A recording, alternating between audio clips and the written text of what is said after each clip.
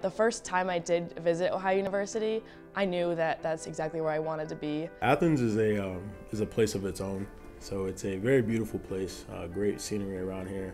The people are amazing, honestly. Obviously, there's a lot of things to do, a lot of things to enjoy out there as well.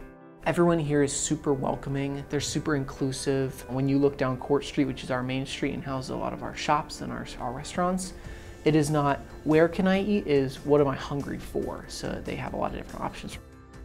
I think it's the perfect size. Ohio University is not too big where I feel like it's small fish in a big pond, and it's not too small where I run into the same people on the street every day. Right after visiting campus is when I went through and finished and actually submitted my application, was like that same weekend.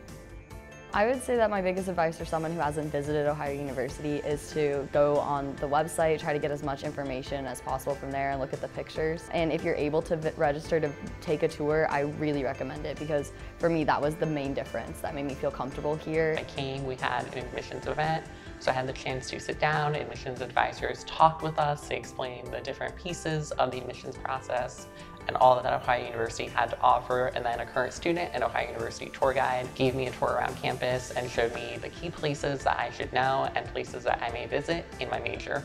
Additionally, I think that our e-tour, you have a lot of different resources where you're able to go through the slides and actually click on different buildings. One of our parks that's on campus, they have a lot of photos of that's almost like you're walking through the park.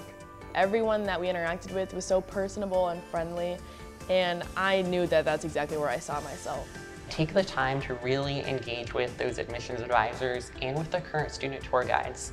They're living the Ohio University experience, so take the chance to ask them their favorite spots on campus, what their favorite Ohio University memories are, and tips and tricks for living in residence halls, as well as for navigating between classes.